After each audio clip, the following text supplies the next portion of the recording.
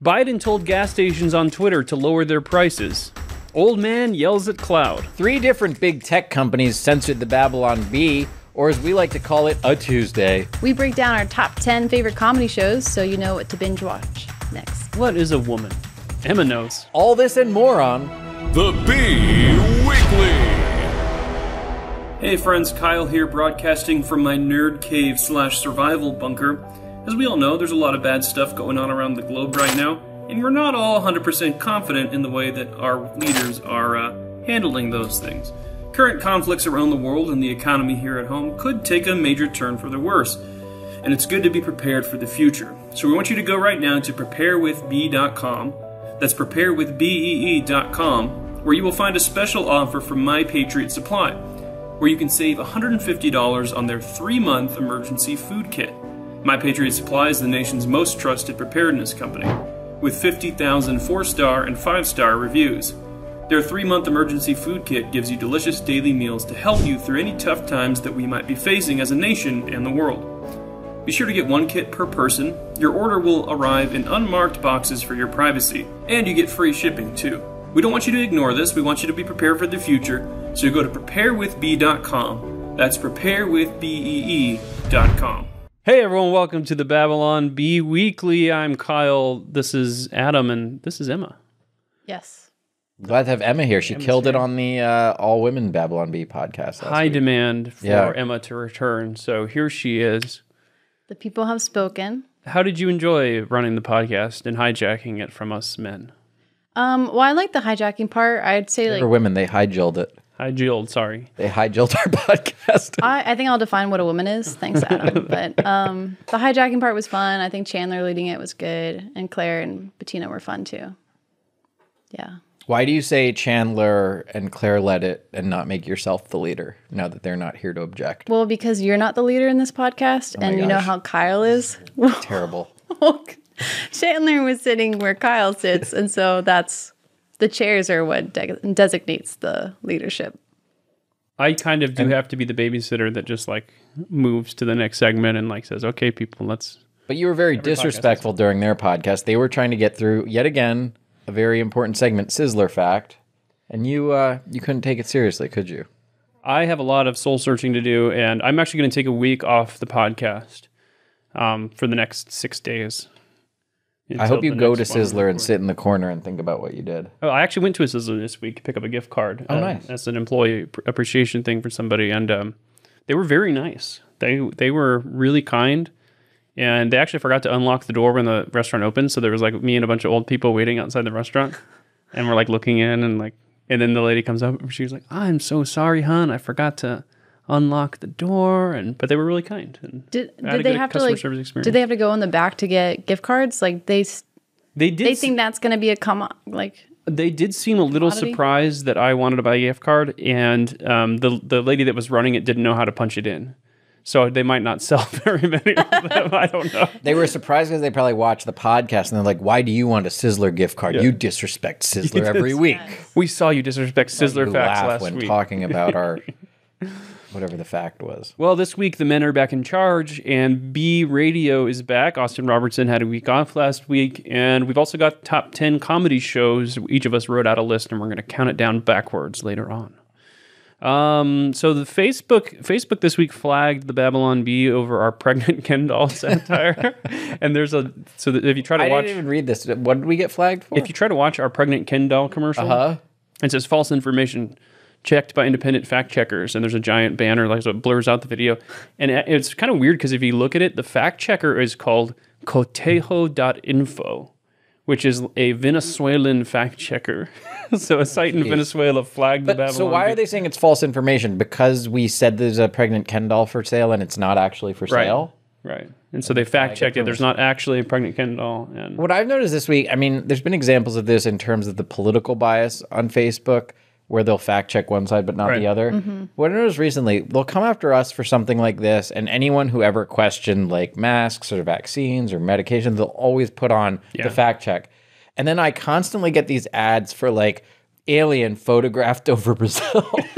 And it's just these like an ad, like on Facebook. Yeah. Like they're paying Facebook. There's no, it's not even an ad. It's like Facebook groups that are dedicated to like alien research. And there'll be obvious photoshops of like an ancient Egyptian statue of an alien, but it's clearly made last week, and they say it was found. It doesn't get and fact there's checked. no fact check. It's just hundreds of likes and all these idiot New Age people going, "Oh, the aliens are here. They built this," but there's no fact check. It's only when something goes against the sort of leftist political leanings of the day that they'll put a fact check on it. Do you have any thoughts on aliens building things? Well, I have lots of thoughts on like I don't really believe in aliens. I'm more of like the Hugh Ross at its demons. Yeah.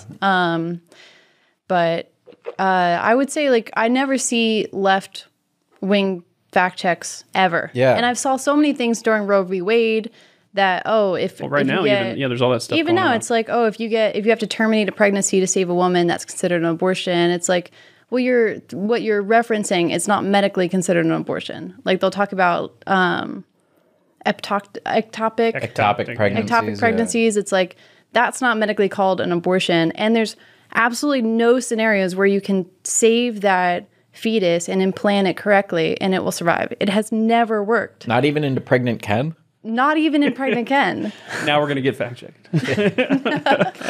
But that's like it's never worked. I could see the argument where it's like, oh, you could just implant it properly and save the fetus, and then, but that's not true.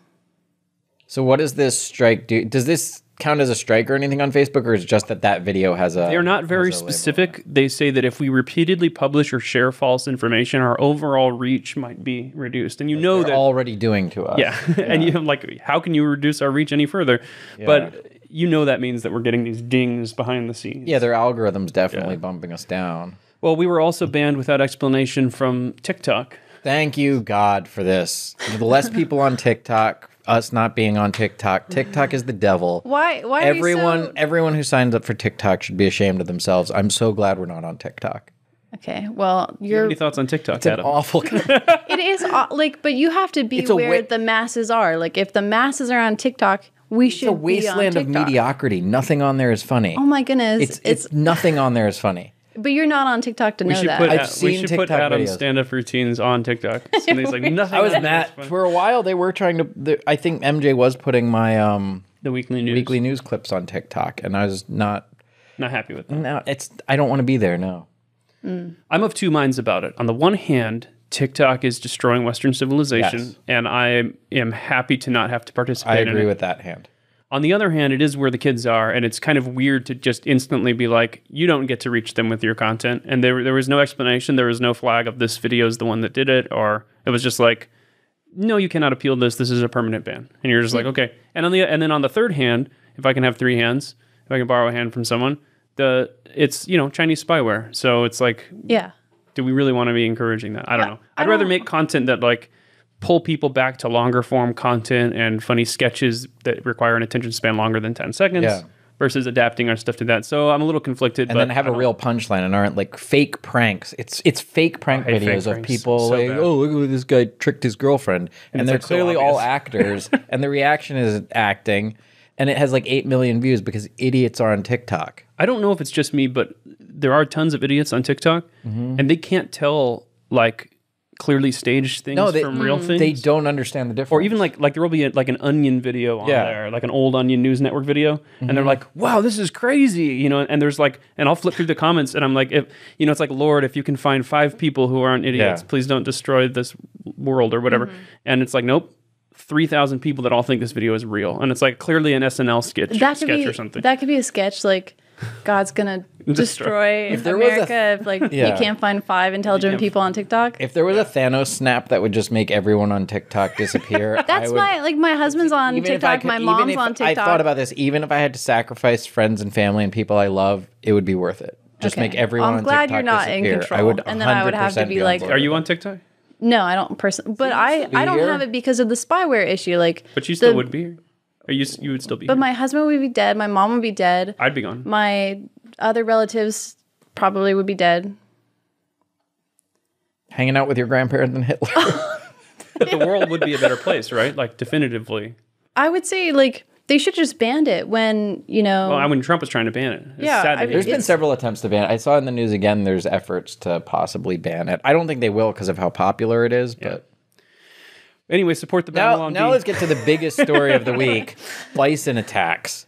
There have been 3 bison attacks in less than a month in Yellowstone National Park, and they haven't been able to get to the bottom of why these bison are rising up against us. I only knew about this because Adam has pitched about 500 bison-related jokes. Yeah. And I didn't know why he was doing that. Do you want to explain? There was at least one of the other writers that's been pitching them also. Is this like just a personal mission of yours to get a bison joke published? Or? I think we should be publishing bison jokes. You're ignoring all the stories about bison attacks, just like those tourists did until it was too late. All those 3 of them. 3 of them in a month. You got, like... 3 of them in a month. Okay, but they weren't supposed to come within, like, 100 feet of a bison, yes. right? Like, so what happens is there's all these signs in Yellowstone saying stay, like, 100 feet away from the bison. You know, be aware of them. Don't approach them. But tourists, because they look like big, friendly cows, they always try to get close to get pictures, and the bison will charge them and gore them, and you get fantastic headlines like this. They're probably TikTokers trying to film them. Oh, I would love if bison would just start killing TikTokers. I mean, probably the first 2, because it's a 25-year-old and 35. Yeah, okay, so here's the 3 incidents. Yes. May 30th. But then it's a 71-year-old. That's like... There's old people on probably an TikTok. accident. So May 30th, 25-year-old visitor from Ohio was gored and tossed 10 feet into the air. And they got within 10 feet of the bison before that happened. Mm-hmm. June 28th, 34-year-old tourist from Colorado was charged and gored near Giant Geyser. And June 29th, 71-year-old visitor from Pennsylvania was gored. Pennsylvania? You know that person? No. Was gored by a bull bison near Storm Point at Yellowstone Lake when she inadvertently approached. And there's great videos of some of them. There's one where there's a little kid like running from the bison, and a guy heroically jumps in and pushes the kid out of the way, and then the guy gets gored by the bison. They're just fantastic. This has been Bison Facts. But the sharks are not going to take this lying down, swimming down. Okay. Go ahead. I know, never mind. I was going to say, like, we could go back to Newsom, but no, we're still on animal attacks. Let's stay here. Yeah. I'll just keep going. Yeah, there was a lot of shark attacks this weekend also. I think, where was it? Just somewhere 2 overseas, people. 2 people were killed by a shark. 2 people were bitten within 72 hours off the southern coast of New York's beaches. Oh, okay. See, this is the New York one. There's been several ones. There was a girl who was like 17 that had her leg bit in Florida, and she's going to lose her leg. And it was hilarious. She has a sense of humor about it, so everyone sent her stuffed sharks. So she's like sitting in her hospital bed with a bunch of stuffed sharks. I hope she finds that funny and she's not just like being reached traumatized. Like, she's got a good, like, optimistic view. If they wake her up by like grabbing her other leg. She posted a great TikTok about it. Ugh. Lifeguard Zach Jello, I don't know, was performing a training exercise. He was playing the role of a victim, and in the midst of that, actually became the victim. This is like a great document. And in the midst of that, actually became a victim himself. He said he fought off the shark by punching down on it. I hit the shark 3 times. I went boom, boom, That's like boom. what the Babylon Bee does. Yeah, like punches down. I guess in the 3rd one, it spun back and its tail hit me in the chest. So that's a cool story. Yeah, lots of good animal attack stories this week. All right, this has been Shark Facts, and Crosby, Stills, and Nash has returned to Spotify after protesting Joe Rogan's dangerous podcast. Yeah, they made a big show of Leaving. taking their music off of there, and now Joe Rogan's still there, and of course they put their music back because nobody's going to listen to it if it's not on Spotify. Also this week, Biden has released over 1 million illegal aliens into our nation since he took office in January 2021, and 17 red states are filing an amicus brief in a case against the Biden administration's handling of the border. I don't know all about this. I know Texas is it where they're trying to say that it qualifies as an invasion. Mm-hmm. Based like on a state of emergency. Yeah. And yeah, I think that this is like far surpassing last year already. It's and wild. that's just, it's crazy. I feel like this is like treasonous for Biden to not go after this issue. But I guess this is not his issue. This is Kamala Harris's issue. Their sort of disregard. She's in Their charge of that. disregard for securing the border in any way is just unbelievable. It leads to all these tragic situations with migrants trying to get here illegally, and then they wind up in these humanitarian crisis situations.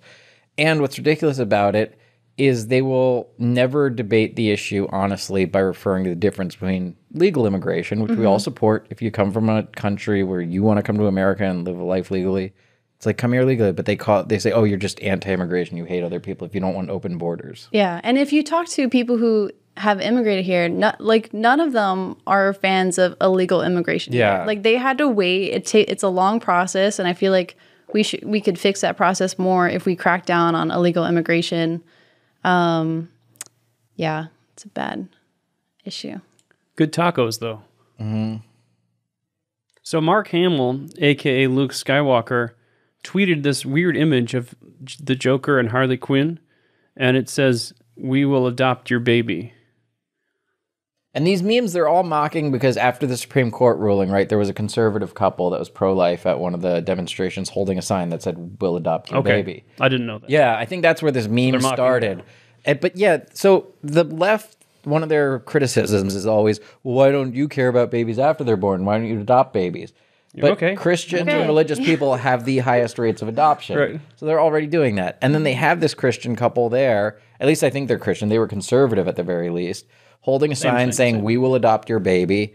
And then instead of being like, oh, they are doing the right thing, the left just starts mocking it like this. It's like, oh, that's creepy. Like, why is that creepy? Adoption happens all the time. Like, I think it's very strange. I don't know. And the left just wants to demonize people. I was telling people about this in the office here the other day. I went down this rabbit hole one time of this argument, and they will basically say that pro-life people don't care about children because they're not adopting themselves.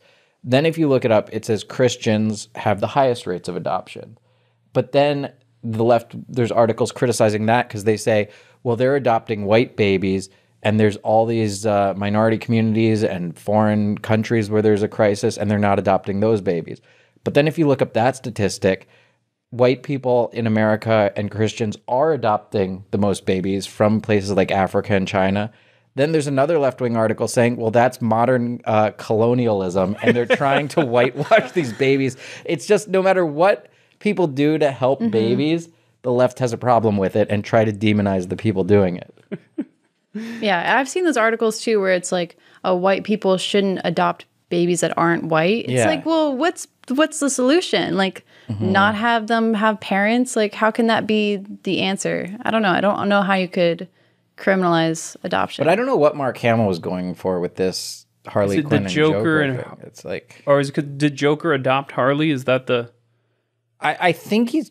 I don't understand the joke. If I had to guess at all, I think he's trying to portray it as like crazy people. Like he's too crazy. Look at these crazy people with the same views as those crazy people. Is that what it would look like if like liberals adopted? But didn't Joker kind of take in Harley? They're writing something on the screen. The joke is crazy. People want to adopt, so they're crazy. Okay, but still, Joker and Harley, it doesn't resonate with me. I don't get what he's trying to do beyond using the Joker because he voiced the Joker in the cartoon. But and I mean, they know someone whose parents are dead. They never adopted him. Yeah, I know, right? Yeah, sad. Then you wouldn't have had an enemy, you know. Yeah. I feel like you're testing me. Like, do you know the reference? Do you know who we're talking about? Yeah, I have a guess, Spider-Man, but.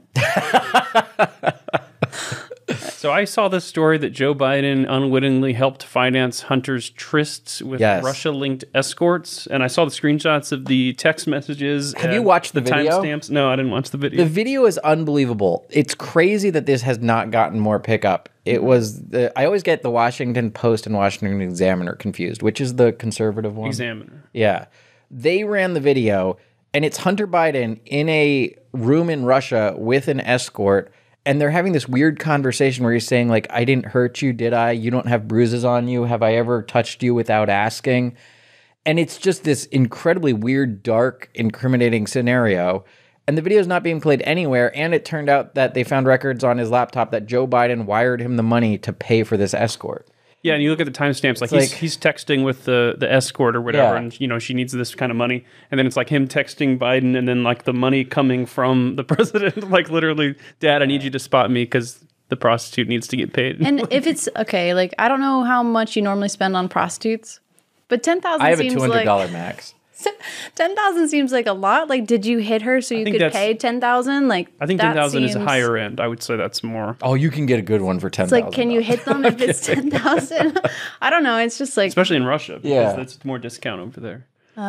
okay, interesting. But what's so insane is that how little coverage anything from the Hunter Biden laptop is getting, especially considering what if Trump's children had done this? What if there was a video while Trump was president of Don Jr. or Eric Trump in like, this kind of what kind of coverage situation? would we get? And for months and years, they pushed this idea that Russia had, they called it like compromising videos. There was the P-tape thing. There was videos of Trump supposedly with Russian hookers. And they said, oh, Trump is compromised because Putin has this dirt on him. Now we know Russia literally has videos of the president's son with prostitutes discussing payment, discussing abuse. And now, Russia is invading Ukraine. We're trying to negotiate with them. And there's no one asking questions like, oh, does Putin have dirt on Biden's family? It's at least worth asking that question. It doesn't get covered anywhere. Well, it's like, it wouldn't even matter. Like, Yeah. if they had dirt on Biden or Hunter Biden, like, America would just not publish it or not care. Yeah. So, like, if they did have dirt, what are they really holding over their heads? Because, like, this video comes out and no one else replays it. Yeah. But not here at the Babylon Bee. Here at the Babylon Bee, we care about truth, and we are the ones bringing you the truth, the Hunter Biden story. And we crank out bangers of the week every week, which brings us to our banger of the week. We asked 1,000 Christian women what they want in a spouse, and here are the top responses. This would be funnier if we actually read the article, but you just It's a list joke. I feel like lists aren't frequently our banger of the week. Not They usually frequently. do good. They but- usually do. They do well with clicks, but they don't Yeah. get shared that Well- much. But this one actually got shared in addition to. I think all of our, like, Christian You single don't have to read male... the story. I was just saying that it's not funny when you. What just were read some of it. the best ones? Oh, Boaz. That's what all Christian women say they want in a guy. Is I they just want to totally find go their Boaz. Boaz. Yeah. We got a guy who doesn't want to have sex with you and then murder the child. That's dark. A godly man who loves kids and puppies and is over 6 feet tall and muscular and really tan with fertile seed. We got to say the word seed in a Babylon Bee article. That's pretty cool. Yeah. Are these accurate? A guy who can fold a fitted sheet. I wasn't one of the 1,000 that were asked. Oh. No. Yeah. A guy with a completed Awana. But you're married. You're not a single Christian woman. That's true. But it doesn't say single Christian. It says what a Oh, so Christian you're, would You're still kind of out there looking at what else No, is I'm not. It would, that's not. I'm All the kidding. comments are going to be like, is she single? No. No, she's it's going to be like what you were looking for. Does that, you already know what I mean. But A guy who can open pickle jars and reach things on high shelves. Yeah. We also had a bomb of the week. Oh, I'm going to read this one because I was completely opposed to this one in the first place. Bomb of the week. Simone Biles awarded second Medal of Freedom for backing out of first Medal of Freedom ceremony. I'm glad this one bombed because I've said this. I don't understand conservatives' this is the obsession with best. going after Simone Biles. I hate Simone Biles. I don't understand why we dislike her because she backed out because she had the twisties, and then they were like, "Oh, she's not brave for doing." Like it's one of those arguments that I'm like, regardless of how you feel about it, she still won the most Olympic gymnastic medals in history, and there's just no reason to go down that road and take that stand. It's such a dumb thing to argue about. she's so young too, and plus she Yeah. had like this really heartbreaking story when the Me Too movement happened. Like, I just feel iffy with to Larry go after Nassar, right? She her. was Like, one of those. she was like a victim of this horrible abuse. So like when you go after Why do you say horrible abuse and then start laughing? Well, when you go after someone who's like horrible such abuse and Emma, smile. look at us. looking at me all weird. Look at us with a straight face and say horrible abuse without laughing. Show us that you have concern. I have to do it later Emma? when it's like I have to do it. Emma, when the I can do it. Horrible abuse. That's bad. I'm not I can an do actor. Horrible abuse. Horrible Anyway. abuse. So you would have to act in order to pretend horrible abuse was bad. It's just like as soon as like the dimples come out, it's really hard to get them to go away. No, but I'm glad this one bombed. Anyway, I'm on Team but- Simone Biles. Yes. And now everyone's going to write in the oh, he's a progressive because he doesn't hate Simone Biles like conservatives. He believes in red flag laws. He loves I don't Simone believe Biles. in them. I said I was open to discussing them. I did not love this one either, and it was a day that I had actually taken off, and then I was kind of flipping through the headline pitches, and I saw like people were discussing the story, and I did think it was a little silly, like back when she actually backed out, there were all these news stories like because the media is really obsessed with the mental health thing, like it's like mental health, you have to take care of yourself, self-care, and it's like there's truth to that. But they're like, so why are you laughing? Sorry, I'm trying to calm down so I can say horrible abuse with a straight face. There's obviously a lot of truth to that, but when she backed out, there was a lot of stories that were like, you know, she's the mental health hero and she's the true champion, and you're like, well, I mean, she backed out, so she's not the champion. Like, there was some truth to that. But at the same time, like, the Matt Walshes of the world were doing like this crazy, like, Yeah, it was weird to lean in on Candace Owens and Matt Walsh. They all just like went hard. really like go hard against her. And I couldn't muster up any care one way or the other. I'm like, I don't even watch gymnastics, so I don't care. So I did think it was weird that conservatives went She's crazy. won so many, and I think it was like, oh, her aunt died, and so she wasn't going to compete in one part of it. Yeah, there was one event, right? That And she backed out if she thinks that she's not like, I get it that there's so much money that goes into like every single one of those people, you know, and I mean, yeah, like sure. training I get whatever. like the other side of it, but like, if she doesn't think she's gonna win, and that's how she wants to like end her legacy on, I don't know. I just don't think it's a big I deal. just didn't care We should have at had all. our sponsor, BetterHelp.com, sponsor that story. This punching down mental health joke is brought to you by BetterHelp.com. Well, at the same time, wasn't Megan Rapinoe? I would have gone after her because She was also given a presidential medal. Yeah, and she's the one I feel like who's more of a woke, Yeah, like outspoken actually. political person that I wouldn't mind going Right. after. Yeah. All right, well, next time we'll now punch it's down on time her instead. But for the most serious and important segment on the podcast, Sizzler Facts. 17 weeks ago, we debuted a new feature to the podcast called Sizzler Facts. And Emma, would you like to do the honors? Sure. Are you going to not laugh? You look like you have a little she's smirk already on your face. laughing. She's already laughing during the Still Sizzler trying thing. to like find a way to say. Hopefully no hilarious abuse Anyway. happens during this Sizzler Fact. So, the tables in the original Sizzler restaurant in Culver City, California, were made from a single redwood tree. And Arthur S. Griswold, a family friend of the Sizzler founders, Dell and Helen Johnson, personally cut down the tree and took over 10 years to haul it to his backyard and another 2 years to handcraft each artisan table. That's an awesome Sizzler That is really fact. cool. But it, like, It's actually fascinating. it's so cool until you get to like, it took 10 years to haul it to your backyard. A lot Like, of time to put into making a table for Sizzler this restaurant. like family friends of yours want to come up with this business and they want your tables for it. Now they got to wait 12 years. But if they put that much time and thought into their tables, think how much time and thought they put into their delicious food. Was it 2 years for each table? Because that would be even longer. Because the way it's worded, it says 2 years to handcraft each table. Yeah. So they were like 40 years to get the first Sizzler restaurant ready. That's incredible. We should get a picture of it if we can find one. Yeah, let's find a picture. Guys, put a Appreciate picture it. up of that, please. This has been Sizzler Facts. Yeah. And we also gotten some comments from last week's Sizzler Facts. Can we make that a little bit bigger? And now it is time for Sizzler Comments. Sizzler comments. This one's from Danger Boy. Danger He Buoy. wrote, Danger Buoy. I appreciate that the ladies were able to step right in and bear the burden of presenting Sizzler Facts with the reverence it deserves. From Jeremy Bertram, that chick didn't know the difference between Sizzler and Western Sizzlin'. Admonish her. I don't- Which know what which that's chick Since there thought were it? 4 chicks, I wish they would be specific. One but of the think it chicks was- thought it was Western Sizzlin'. I think it was Claire, and she will Claire. be gone in less than a month because of that reason. Okay, we're getting rid of her in about a month. Yeah. It was the guest who didn't. Someone's trying to type to us, and it was the guest. It was the guest who didn't know. Who was We have the our guest? notes on a screen, and sometimes in the other room, Oh, they'll it try was- to type notes to us, but they're always misspelled or in all It capitals. was Kristen or, Hawkins. Kristen Hawkins. Because we asked her about, she drives her an RV, and I said, have you ever been to a Sizzler? okay. And she Sorry, said she went Claire. to a Western Sizzlin' or something. Oh, yeah. Would you like to read the last Sizzler comment? Sure. So this is Andy Smith, and the Sizzler Facts apology was every bit as painful as listening to the real thing. Couldn't handle it and had to stop watching. All right. Well, we will take it seriously from now on. This has been Sizzler Comments. Yes. All right, welcome to B Radio with Austin Robertson. Here we go. Thanks for tuning in. Factually inaccurate. Morally correct. This is Babylon Bee Radio. Our top story. A whistleblower inside Facebook has publicly released a 1,400-page internal document trying to explain to Mark Zuckerberg how to appear human. An excerpt from the section on talking to people reads, Remember to blink every 5 to 10 seconds. Vary your intonation, but strictly avoid singing. Move your hands periodically in a somewhat rhythmic fashion to show that the rest of your body is connected to your verbal output.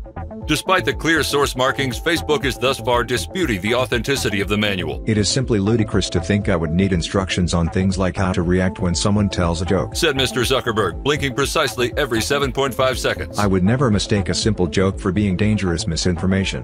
What a silly thought. Listen to me laugh about it. Ha ha ho. The White House has repurposed portions of the manual to help President Biden also appear like a functioning human adult. One source, speaking on condition of anonymity, said, quote, "It was really very helpful. We just went through and added the word you and then printed them out on postcards. The part on how to act in a human restroom has really saved us a lot of international incidents." At airtime, the perpetually awake Mr. Zuckerberg was dutifully laying still in his bed for exactly 8 hours, as humans are supposed to do. The British Parliament has convened for an emergency session to investigate the events of July 4th, 1776 in the colonies across the Atlantic. Sources indicate an illegal insurrection took place there that cost many lives. MP Peasley Peckinpah III was up in arms.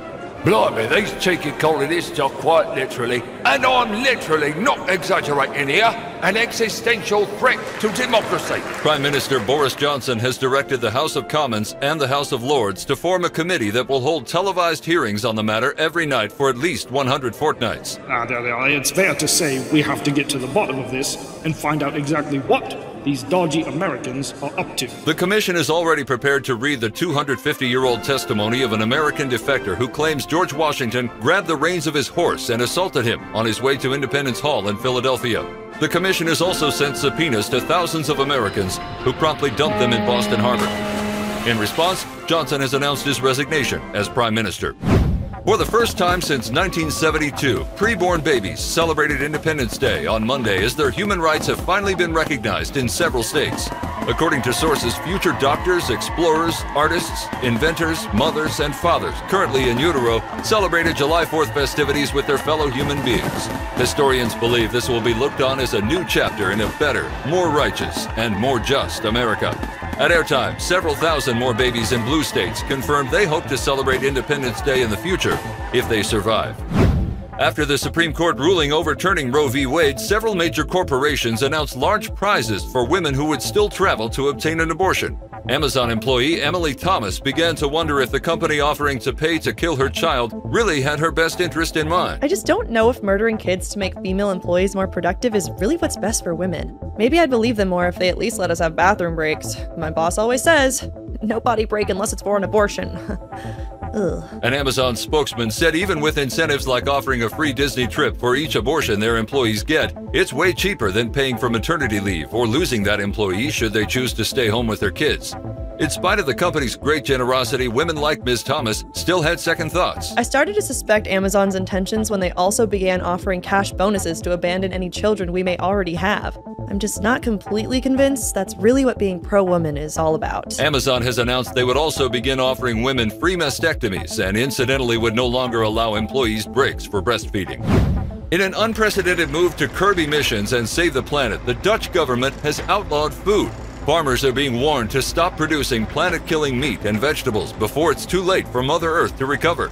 Local magistrate Luc Kniesberg spoke through a translator. When we thought about what was harming the planet the most, we realized it was our own citizens.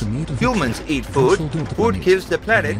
We realized if we just starve everyone to death, the planet will be safe. Brilliant. Farmers are being ordered to stop using fertilizer and get rid of their livestock by a set deadline, or their land will be confiscated and awarded to government officials. Farmers have responded by being really mad, a response that has been met with universal condemnation. The Dutch government is negotiating with the farmers, offering them a complimentary pod to live in and a lifetime supply of bugs in exchange for their livelihoods. Local husband and father Hank Parsons stopped by the grocery store today on the way home to, quote, pick up a few steaks to ruin for dinner. Sources at the Parsons household confirmed. Hey, honey, I'm at Meijer. I'm just going to pick up a couple of sirloin steaks, maybe a bone-in ribeye to absolutely burn to a crisp before we decide to just order takeout. Parsons carefully picked out steaks from the supermarket's meat section, examining the marbling, look, feel, and texture of each steak that he would later completely roast to an unrecognizable black piece of charcoal by failing to marinate properly, put on at the wrong temperature after struggling to light the briquettes, and leave on the grill for 37 minutes too long. Ooh, I found the perfect steak. Can't wait wait to crack open a cold one and completely destroy this guy. Parsons then chose the vegetables he'd later forget about and leave in the fridge for 3 weeks before throwing away.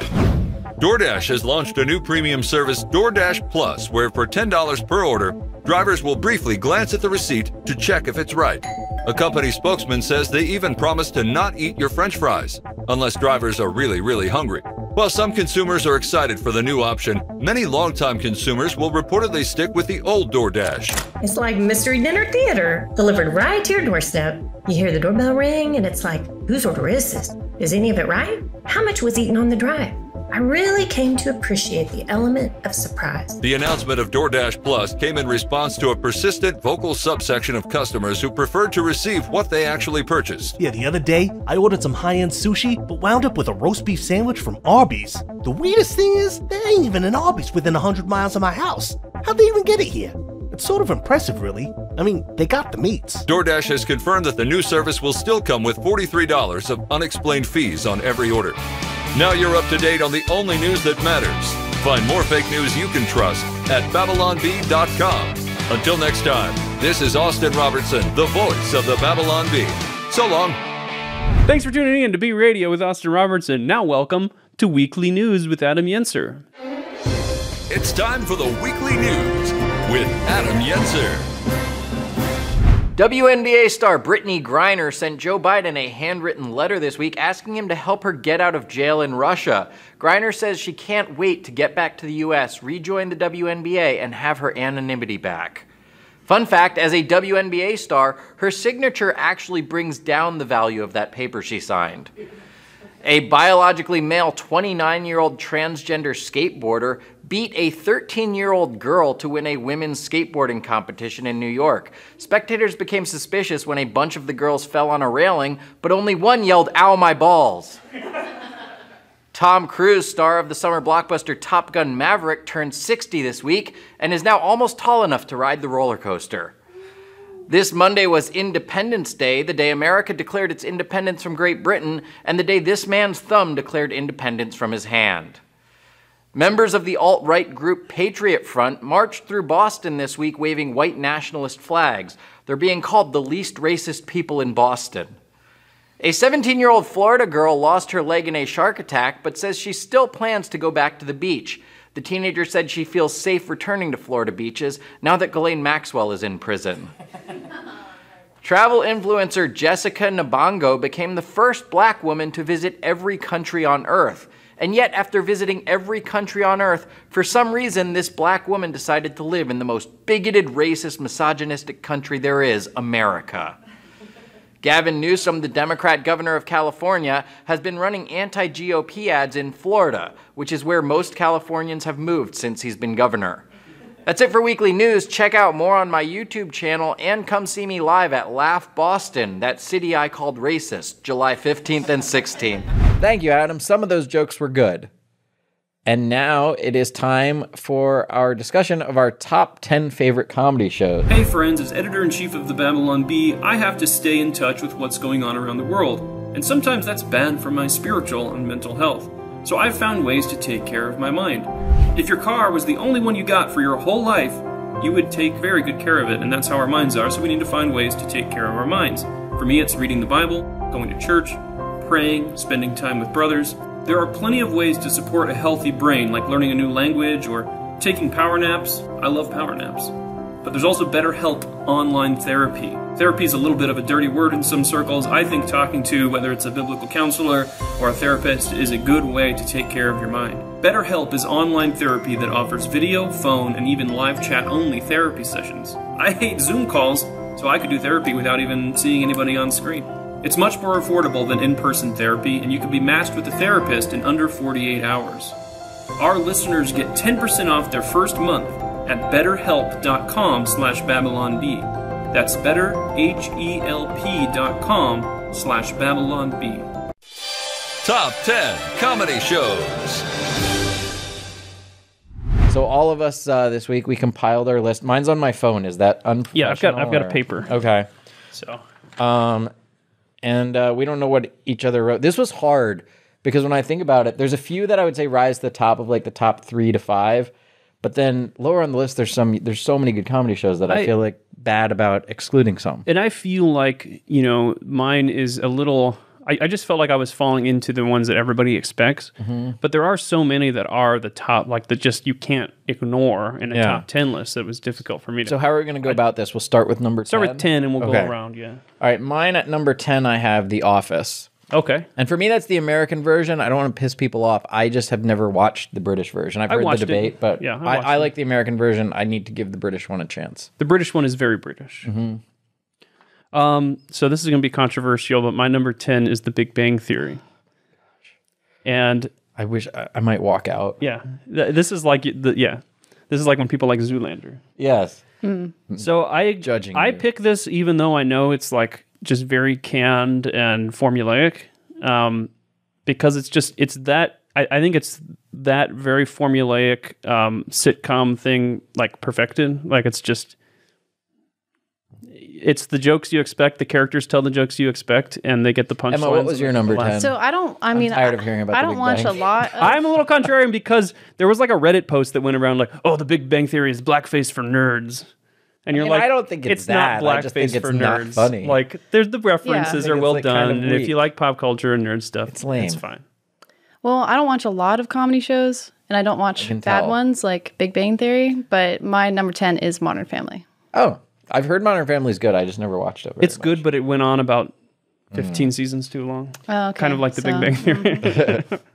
At number 9, I have Monty Python's Flying Circus. Yeah, excellent. My number 9 is Parks and Rec, which is an inferior version of The Office, and you kind of have to discard season 1 and 7. So I don't know how that makes it onto a top 10 list, but I've heard it's very good. See, my problem is I only ever gave it a chance for season 1, Yeah, and it's I just didn't not- get into it. And then I've heard it gets much better after and that. if season 1, Amy Poehler's trying to be Michael Scott, and Yeah. you're just like, okay, yeah.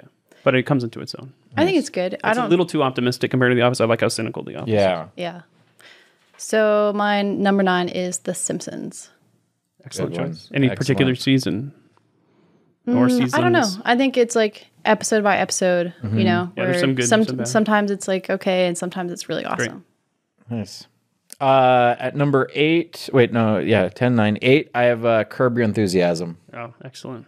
I love Curb Your I Enthusiasm. discovered that fairly recently and binged all 10 seasons. Did you love it? Yes, it's on my list high up. That show hooked me from I think it's the opening scene of the first episode where he's doing the pants tent thing. The where pants tent. his like jeans are bunched up and he's just hitting it. It's a pants tent. It's so funny. And I think, there's definitely some seasons that are stronger than others, but they all hold up. And it's one of the shows that I can watch the entire series through over and over again. Yeah. It makes me laugh every time. Yeah, once I finish, I think I haven't watched this most recent one. Once I finish it, I'm going to go back to the beginning and go again.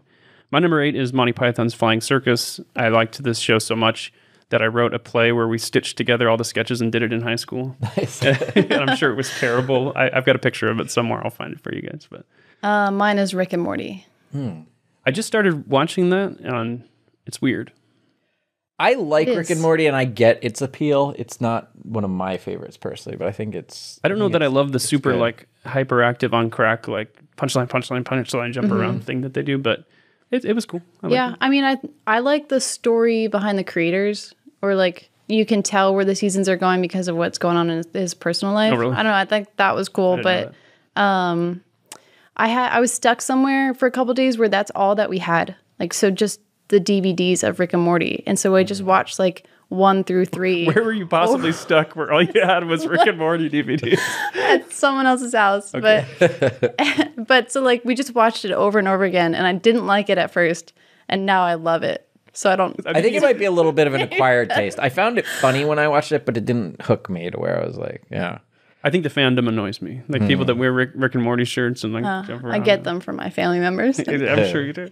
At number 7, I have The Late Show with David Letterman. Oh yeah.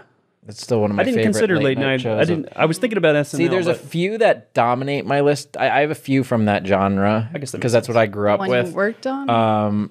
There might be some coming up. the that I Conan worked seasons on. that I worked on. The Late Show with David Letterman, I think just, it sort of redefined what modern late night was, and I love the absurdity of it. What made Letterman unique or different than from the other late night? So he leaned a little more into the absurdity of it because he was on later than like Johnny Carson and those shows, which I also think is a hilarious show. but it was a little more mainstream. What you always loved about Letterman was both the bizarreness of it, and you could tell that he was doing stuff that he found funny, and he didn't really care who was on board. It's like you were cool if you like got Bison it. Jokes, it was like cool if you got it and you could be on board with it. But if some people didn't get it, it's like, that's fine. We're just going to do what we think is funny. And I always loved that about his style. My number 7 is The Simpsons. I wasn't allowed to watch it as a kid. I recently started watching it, and I got through like season 12, 13. You can definitely see a drop off in quality, but like you said, there's still standout episodes. I do think they start leaning too far into like every episode is a parody of some other movie or TV show, and it's like, this is the Lord of the Rings episode, or this is the Harry Potter episode. And I don't like that as much. But seasons like 2 through 8 or 9 were just so many gold episodes in there. Yeah. Spider Pig, classic. That's from the movie, That's right? from the movie, Yeah. actually. Actually. I like the. Oh, okay. Mine is, what are we at? 7 is Patriot. It's an Amazon TV show that's a dark comedy. Oh, it is a comedy. I would say it's a. I've seen like the Interesting. I think it's a dark comedy, but I mean, Is that on despite my now? bubbly personality, I really like dark comedies. Number 7 is Horrible Abuse on Amazon Prime. But what did you ask? Is it on Prime? Is it on now? Is it currently it's- running still? No, they stopped it. Oh, What's I'll the have to check elevator that one pitch? out. What's that? What's the elevator pitch? Describe the It's show. a depressed spy, and he the simplest modern things day? go wrong. Who's in it's it? modern day. Is it somebody well known that stars in it? The dad from That 70s Show is in that show, which Nice. now I just remembered about That 70s Show. I feel like that would have made my list. Nice. It would not have made mine. At number 6 on my list, I have your last choice, The Simpsons. I think The Simpsons is one of the best comedies of all What more can time. we say? I definitely like the earlier seasons more so than the more recent seasons, but it's so fantastic. It's so quotable. There's so many memorable episodes. I also was not allowed to watch it as a kid. Like I would sneak, I saw a few episodes at a sneak friend's watching house, it. yeah. And I think it was my mom that kind of didn't want us watching it as kids because they would say like mild swear words hell on and there. damn. Yeah. Marshmallow. Yes, exactly. That's actually the Bart quote when Homer's in the basement and something breaks and he curses, and then Bart comes running down the stairs and he goes, "I heard you cursing. Mind if I join?" Marshmallow. I don't even remember that. But I always love that. And then as I've gotten older, my mom now has heard us quoting from it and has seen a few episodes. And she said recently, she goes, "I wish I would have watched this show more when we were younger." It's so funny, yeah. But Simpsons is great. My number 6 is King of the Hill, another cartoon for adults. I like that they parody Texas, but they make the characters lovable. And So you put King of the Hill ahead of The Simpsons. I think because I'm not opposed. It's an interesting it's an choice because I interesting- hear a lot of King of the Hill fandom and there's a lot of Yes. nostalgia for it. Yeah. Yes, but I watched King of the Hill earlier in my life to where, I don't know, it's a little more nostalgic for me. Also, I wouldn't put too much stock in the order of these. Yeah. Beyond Big Bang Theory being number 10. Yeah. So mine is It's Always Sunny. Yeah. I never was quite got allowed into to it. watch That's Simpsons. a controversial choice for me. Like I Big never quite Bang got into Theory. it. I've never gotten into It's Always Sunny. What Yeah, is there? I Is don't there an episode or two that's the like hook for somebody? I think the Family Feud one is Okay. really good when they're on Family Feud. Okay. It was always pitched to me as like Yeah. modern day Seinfeld, but I never got No. that. Like I watched No. it and it doesn't Yeah. feel like Seinfeld to me. It's just a low budget comedy that took off. But they kept that like low budget vibe of it, which I liked. Is there And any abuse or depression in? all of it. It's yeah. got a lot of dark stuff in Okay, it. all right. It's Always The Sunny. ad that's coming up will help you with. See, I if think you- some of It's Always Sunny is funny, but anytime I've given it a chance, I never find it as funny as people sell it as being. But it's interesting that you also picked Rick and Morty because I feel like Rick and Morty and It's Always Sunny, it seems like there's a similar fan base that likes both of them. Nihilistic, I don't know. depressed. No. Yeah, alcohol abuse. Both. Yeah, I don't know. It's also from like Philly, and so sometimes like when it's specific about Pennsylvania, I like that part of it. Nice. At number 5, I have Futurama.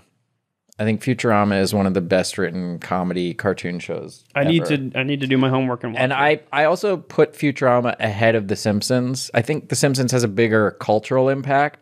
But if you look line for line, like from a writing perspective, Futurama has a joke in almost every conversation. There's a joke in both parts of the conversation, every line. It's such a funny show. Is it a little more adult than The Simpsons? Because I watch some Simpsons with my kids, but I have to skip some episodes. I would say it might be a little more adult in its sensibilities. It's not any more adult in that it's like any more vulgar or anything like that. So they still just say hell, damn it. Yeah, it's still got the same sort of rating, I would say, as The Simpsons. It's just the humor, I think, is a little more polished and quicker in Futurama. All right. There's more like romance and stuff. So I feel like in that category it might be for kids, but I don't know. I also grew up on The Simpsons and Rick and Morty. So like, would you say it's better than Big Bang Theory, or is that higher up on your list? No, we're not going to see Big Bang Theory. We haven't gotten a number Spoiler one alert, yet. Big Bang Theory is not on my list. Everybody just clicked off and they're not going to watch. My number 5 is I Love Lucy.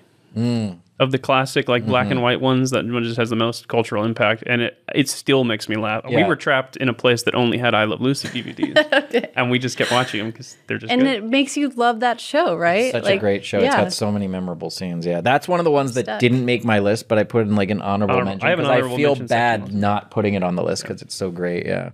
Mine is Wayne, another Amazon TV show that might be canceled. But it's written by Always a good sign.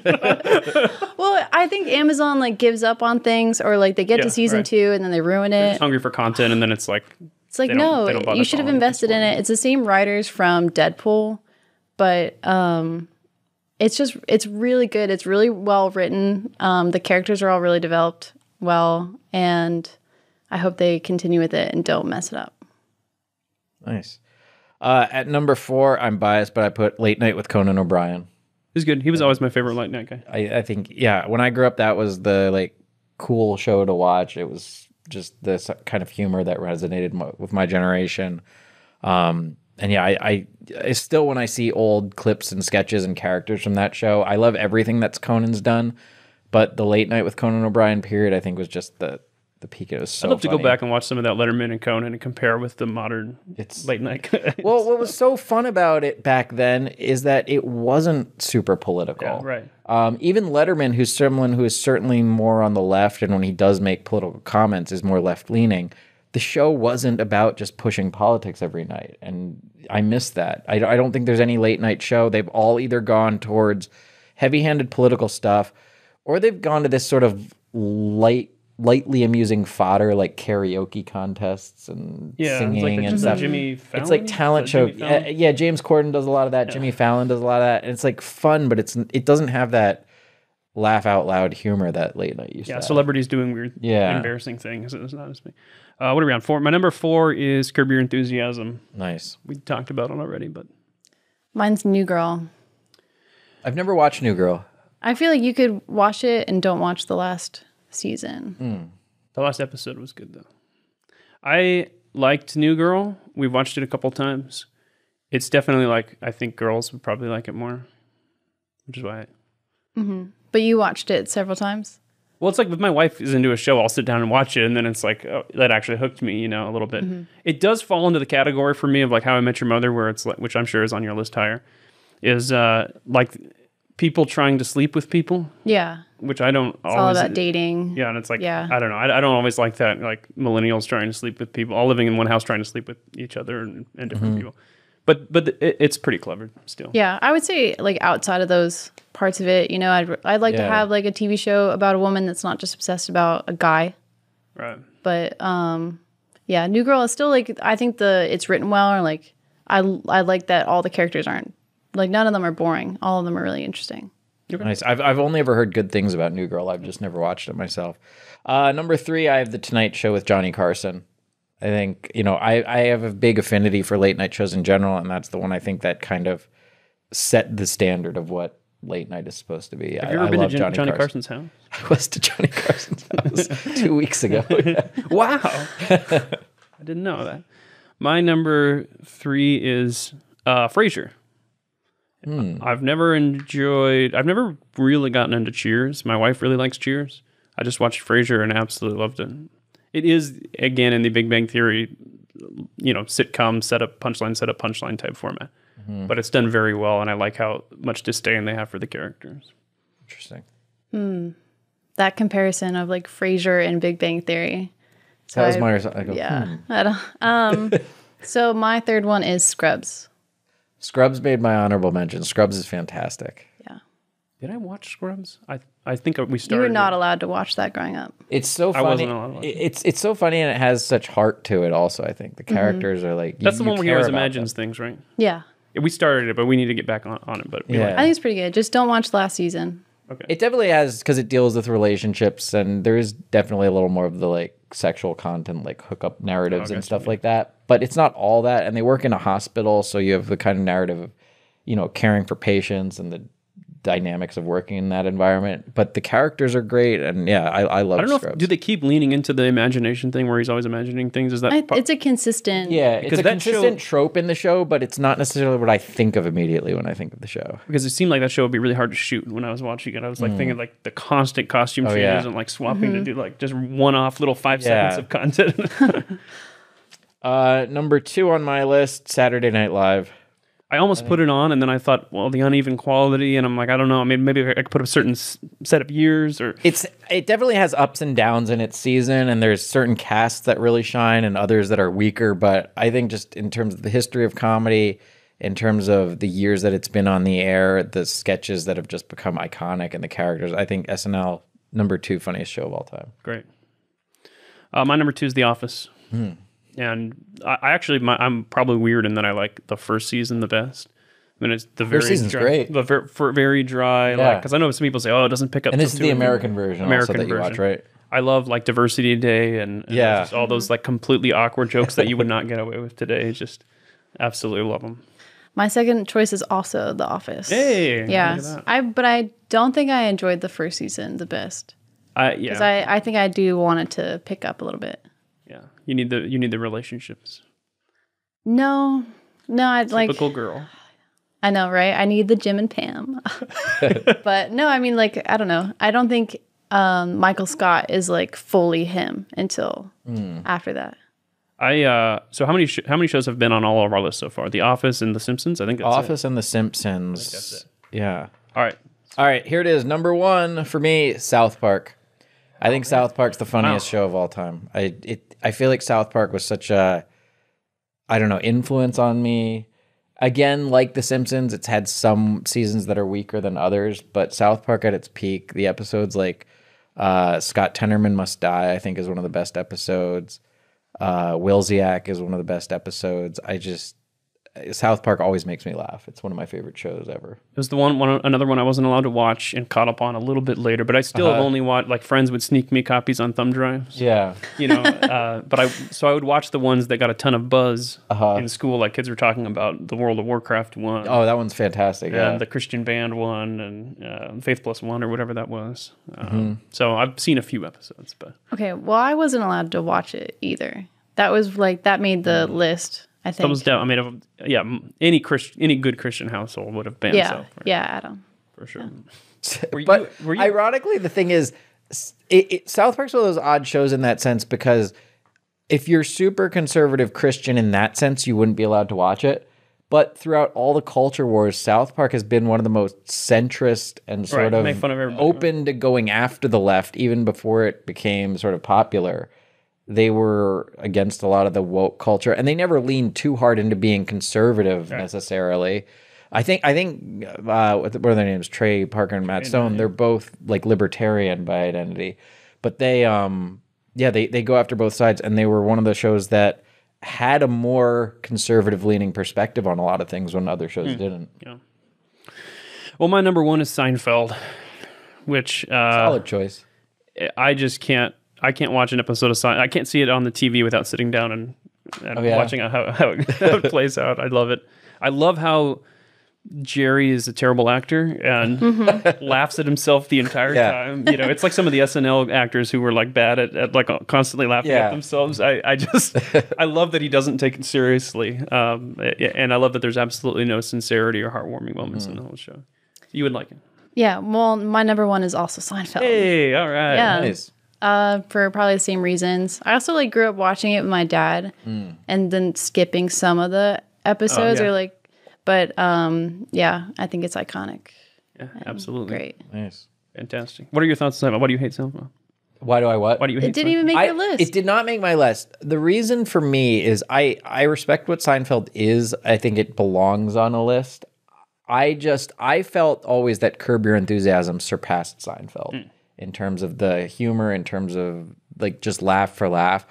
I always liked Seinfeld, but it just never never hooked me. Didn't quite connect. Yeah. Gotcha. I tried Curb Your Enthusiasm a little bit, but it gives me like anxiety. Like when he's It when he like goes into the gym and like the 9-month pregnant woman is running on the treadmill, like that really bothers me. I would just like, and I know that's his whole thing, so I just need like a break from that. Let's like Seinfeld. It did. I agree that It's with like Curb, sometimes I will watch 3 or 4 and then stop because it's like I could keep watching it, but it's a little draining to like watch those awkward situations. It's like if Seinfeld was about George Costanza, Right, Like you that's would the need a pitch. break. Like Because they wrote George based on Larry, and then Larry in Curb is just playing a version of himself that's unfiltered. Yeah. So I love the pitch of a guy. If somebody that's really cynical didn't filter themselves out in public, and like it's all the things that you want to say when you're like annoyed with things, but you can't. just say it. Just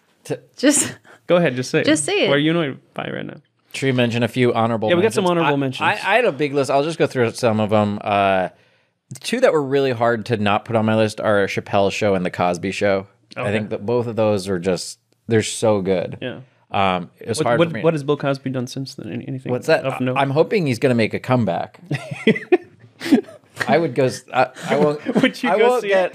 Even if you're anti-Cosby in his personal life, I think it's that argument over separating the art from the artist. Sure. I think the Cosby Show is fantastic. I can still enjoy an episode. Chappelle's Show, I think, had so many iconic sketches and was just sort of so revolutionary as a sketch show in that era. I think the only thing that kept it off my list is that it had such a short run. When you have these shows like SNL or Simpsons or South Park that have just run for decades, it's hard to put on a short-lived show like that. The original Colbert Report, I think, was hilarious. I'm sad to see what Colbert has become now, but the original Colbert Report, I think, was great. Mr. Show, I think, is a fantastic sketch comedy show. And then two obscure ones that I kind of love. Angie Tribeca, I think, is very underrated. And there was a show that only lasted 6 episodes on Comedy Central called Gerhard Reicke's Wanderlust. And it was a travel comedy show where he would go to Thailand and Ireland and South America. And it was both an actual travel show where he would visit tourist destinations, but he played a German tourist, and there was always like a fake narrative written through it. And to this day, it's one of my favorite shows. Awesome. Did you have any honorable mentions? I don't. Or anything that no, I almost don't. made your list? I mean, I feel like Futurama would have almost made it, but I don't know. Yeah. All right. Here's mine, or shows that I thought were funny, but not as funny as The Big Bang Theory. Reno 911. Oh, uh-huh. A friend introduced that to me when I was like just out of college, and I just binged. You know, it was one of those. Great. Better Off Ted got canceled after like 1 season. Maybe I never 2. watched that one. It was good. Yeah, just quality comedy. I have a soft spot for Home Improvement because that was like the one like modern sitcom my parents let me watch. Home Improvement was always solid. We would gather around, on Thursday nights or whatever, and like watch it as a family, order pizza and watch Home Improvement. And I actually quite liked Last Man Standing because I like Tim Allen leaning into the type of character that he's always played, and they did a good job going after liberals and conservatives in the show, even though he's more conservative. So I enjoyed that one. Home Improvement, Last Man Standing, SNL. I'm sure we could sit here all day rattling off honorable mentions. But. And I Love Lucy was on my honorable mention too. But that was a good list. It was fun. It was a good list. Fun discussing. Yeah. Interesting. Good talk, everybody. I don't know how to feel about like we had our first one and second one the same thing, but you have Big Bang Theory on there. So what does that say about you? It says a lot. Okay, so Big Bang Theory is boomer humor, but I don't think that's always a bad thing. Maybe it's like clean. Like you sit if you down had to be, and it's like, that was a clever play on words. Yeah. Maybe I had to be like more of a nerd to. I think it's like. Did you like 2.5 Men? No, I didn't like that at all. Because in my mind, I didn't watch many episodes of either. But yeah, Chuck Lorre. Yeah, it's just one of my favorite Hollywood facts of all time. Do you know Chuck Lorre wrote the original Teenage Mutant Ninja Turtles theme song? I did not know that. Yeah, the theme song to the cartoon was written by Chuck Lorre. This has been Teenage Chuck Mutant- Lorre oh, facts. I don't know where you're going with that. All right, well, what do we have next here? We're going to go into our next segment, which is called What is a Woman? Question that stumps America. We came up with this segment idea all on our own. What is a woman? Look for the full-length feature documentary coming soon. So can you guys scroll down and show me this Bette Midler tweet that I'm supposed to read? Oh, yeah. People who are more traditionally on the left have been getting eaten by their own, as they always do, because the whole transgender ideology stuff doesn't make sense. And you have people like Bette Midler getting in trouble because she said she sent out this tweet. And I think Emma should read this. Women of the world, we are being stripped of our rights over our bodies, our lives, and even our name. They don't call us women anymore. They call us birthing people or menstruators or even people with vaginas. Don't let them erase you. Every human on earth owes you.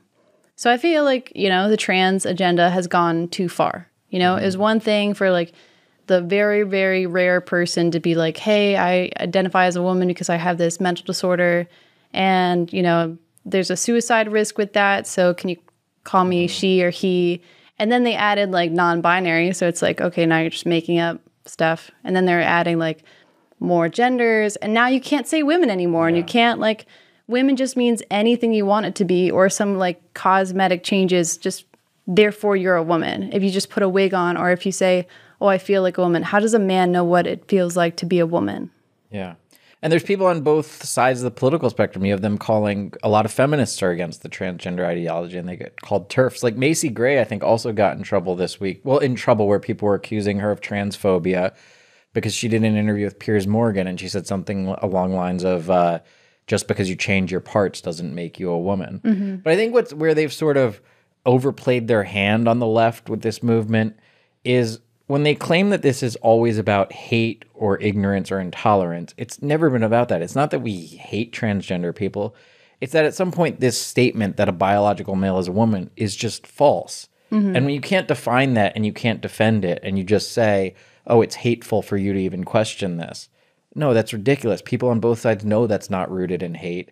And there's the argument like you were bringing up in the beginning. I've heard the argument made, well, why can't you just call them by their preferred pronouns because it will make them feel better, because it will, you know, alleviate this gender dysphoria or this depression they have. But because it always leads then, first of all, it's not true. So no one should be forced to say something that's not true. Mm-hmm. And secondly, it's not like it's just a courtesy where you can leave it at that and move on. Then it's, oh, and we also have to participate in women's sports and we have to use women's restrooms.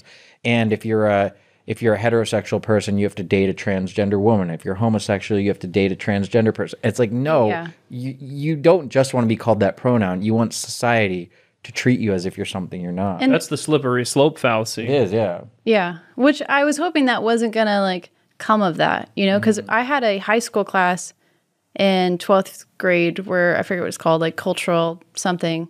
And we were taught that, so I really paid attention, got an A in it, but they taught you that gender and sex are separate and that gender is the social construct of what the rules would be for that sex. Mm-hmm.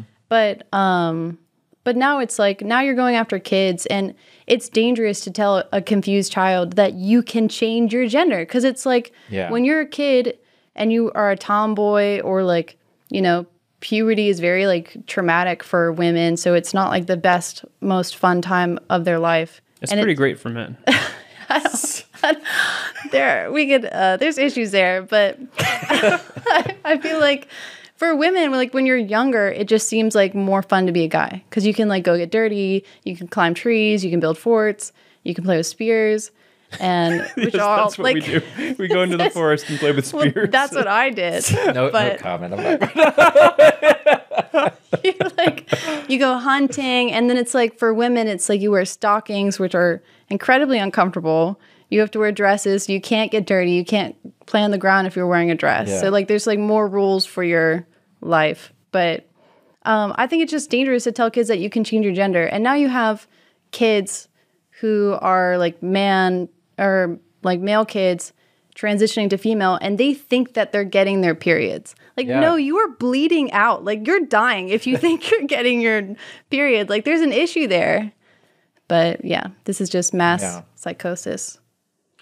Yeah, and I see it does feel like a mess. Like I read some of these descriptions of the genders. I don't know if you've ever gone through into the rabbit hole and look at the 500 genders and this gender is a gender that feels awkward about things, or like sexual orientation. Yeah. This is like someone who's attracted to people, but not all the time. Only sometimes. And I'm like, that's just called being a person. Yeah. Like, what? Like, what is this? Well, and their whole, one of the arguments they always try to use to shut people down, they go, you don't understand the difference between sex and gender. I fully understand the difference. It doesn't resolve what they're saying. Because first of all, yes, gender is the social expression and the social construct of it. But what they ignore is that it was always directly corresponding to sex. It was the social constructs around the existing sexes. It wasn't that there's a million different genders divorced from the idea of sex at all. And even in their own ideology, they'll say, oh, well, sex is different than gender, but also to transition your gender, you have to replicate sexual characteristics and have a, bottom surgery and inject yourself with hormones and replicate these sexual characteristics. Then you're not separating gender from sex at all, even in their own ideology. And I had never really heard the gender sex separation thing until recent years. Yeah. Like I'm sure that was a theory like decades ago or whatever, but I'd always, in classrooms or whatever, they always just said sex and gender is the same thing. Like check a form that says sex or gender. It was always the same. It was always used. Yeah, but the nuance was that it was somewhat the social cues were gender, but it was always, it corresponded to sex. So close. It was so close. It was related to sex. Like that was always, sex was always part of the definition of gender. So Mark Hamill apparently liked this tweet from Bette Midler. Uh-oh. And got people upset. So this trans handicap something person says, not gonna lie, if this isn't a mistake, I'm gonna be beyond crushed. Tag Mark Hamill.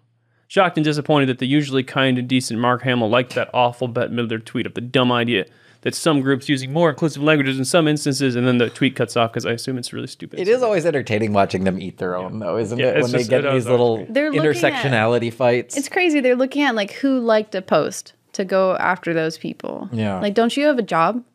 But when it's somebody like Bette Midler, I wonder if they will wake up to what's interesting about her tweet is she's saying they're trying to take our rights away, which I assume is referring to the abortion thing. And then they go, they're not even referring to us as women anymore. At some point, they have to get the disconnect that those aren't the same they. It's not the same group. The they that's, conservative on the issue of abortion is not the ones that are trying to take away what it means to be a woman or to pretend that women have no definition. It's even interesting to see in abortion bans that in those ban policy, it does mention birthing person. Yeah. It's like, are you trying to be conservative or are you trying to be woke in that banning of abortion for people? Yeah, instead of saying just women. But all right, well, cool. It was good to hear from a person who bleeds, and let's move on to some hate mail. Some hate mail. I really miss Adam Ford. So we published a video. Maybe we'll just throw to it. Let's throw to it.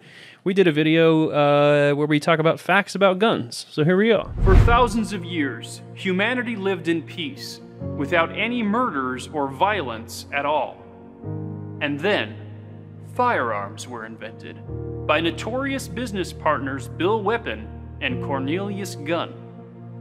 Personkind was instantly plunged into a horrifying hellscape of death and destruction. And it's all thanks to guns. Here are some facts about these deadly weapons of mass destruction that you might not know. This is a deadly scoped semi-auto revolver with an extended mag clip. A gun just like this one was used to kill Abraham Lincoln. If guns hadn't been invented, Lincoln would still be alive today. This is a 9mm handgun, though I measured it and it's actually much bigger than that. This is one of the most powerful fully semi-automatic clip-loading assault firearms on the planet. Let's take this to the range and see what it does to a human being. The 9mm bullet blows the lung out of the body. As you can see, his lung was blown right out of his body. And he's a dummy. He didn't even have lung. Terrifying. This is the most fearsome weapon of all, the AR-15, which stands for Assault Rifle with a power level of 15. It's so heavy you can barely lift it. Help me! Help me! Help me! As heavy as 10 boxes that you might be moving. It is as heavy as 10 boxes that you might be moving. This is the shoulder thing that goes up. Scary. This is the trigger which decides whom to murder without any human input whatsoever. This is the antenna which receives orders from Nazi Germany. This is a rail which can be used for all sorts of deadly attachments, from a chainsaw bayonet and a Bible attachment to a MAGA hat launcher. This is the 50 caliber round commonly used in AR-15s. Let's go ahead and load it in through the 30 clip magazine. 30 magazine clip. Now this gun is ready to blow the head right off of a target, decapitating them instantly. Let's see this weapon of war in action. Trigger warning, this is really scary. And finally, this is the Fortnite GL Blaster. It fires deadly rocket grenades that punk 12-year-olds use to blow up your pathetic fort structures. And then they say horrible things about your mother and floss over your dead body.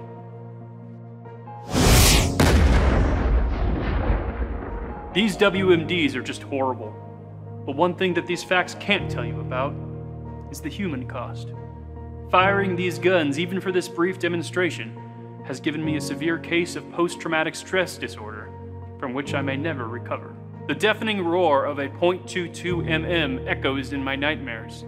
I can't watch a Matthew McConaughey movie where he pulls a gun out without collapsing into a puddle on the floor. I'm constantly fearful that Alec Baldwin may be in the room with me at any moment, ready to shoot me. Friends don't let friends buy magic white man fire sticks. They are weapons of war, but also they are useless against tyrannical rulers anyway. So give up your guns to the government so they can supply them to Ukraine or the Taliban.